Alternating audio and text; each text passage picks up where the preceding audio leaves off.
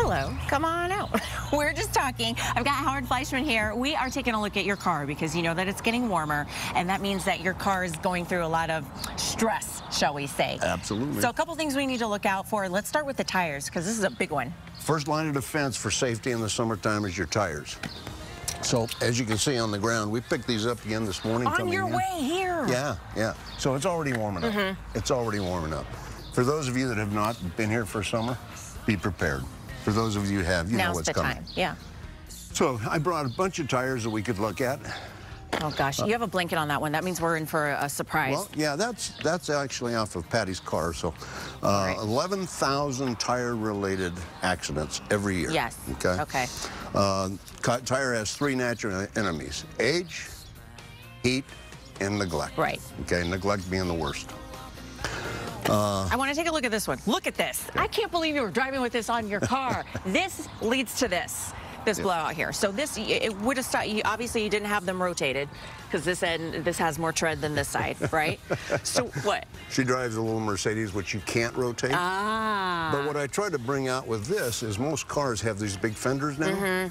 We couldn't see this when we checked the tires till we got it up on the rack. Okay.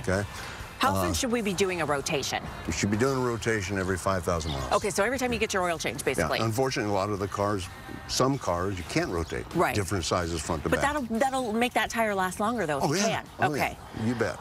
So some of these, you know, they look pretty decent. Look at that tread, it's pretty good. Wouldn't think that you're going to have a problem. Eek. All right. Camp out on the highway. So a couple things we need to do is check the PSI, check the air pressure, and because in the summer you said it tends to underinflate, right? We're underinflated. Okay. So underinflation will cause the tire to heat up, cause the tire to flex, which will give you more danger. Okay. So check your inflation at least once a month. And do you know where to get the inflation number? Well, for me, it's near the door. Yeah. Let's go right to the door placard. Bob, can you follow me? Right in there, it'll tell you exactly what your tires should be at.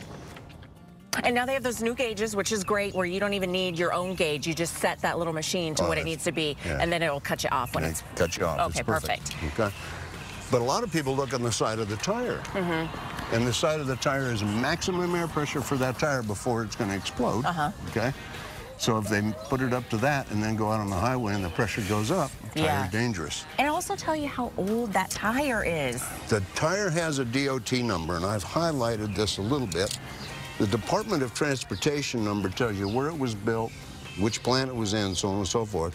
The last four digits, right now, last four digits, 2517, means it was built in the 25th week of the 17th year. Okay.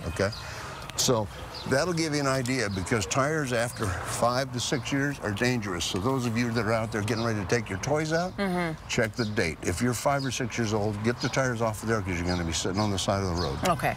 So 5 or 6 years. And then if you're going to inspect them yourself, do a tire pressure or a tire depth gauge. I use a quarter because I'm old and I can't see the penny anymore. 3/32 is when the tire should come off. So if you put this down here, if you could see the president's head, top of the president's head, it would tell you that the tire's no good. Example.